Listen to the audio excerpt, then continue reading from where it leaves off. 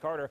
Meteorologist Sally Showman will be here with a look at your forecast in just a moment, but we do want to begin with that breaking news that's impacting a lot of you today. A portion of I-205 southbound has just reopened at Airport Way after a large oil tanker truck filled with about 1,500 gallons of fuel overturned earlier this morning. Let's get straight to Point Local 6 reporter Brent Weisberg with the latest. Brent, good morning.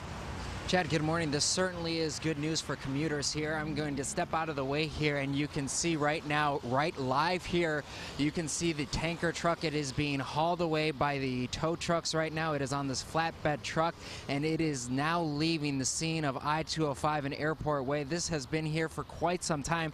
This is probably the best news that ODOT has been able to give to us in a long time here, just because of the amount of headaches that this tanker truck cost here. Take a look at some video from earlier this scene this morning, and we can show you kind of an up-close picture of the tanker itself.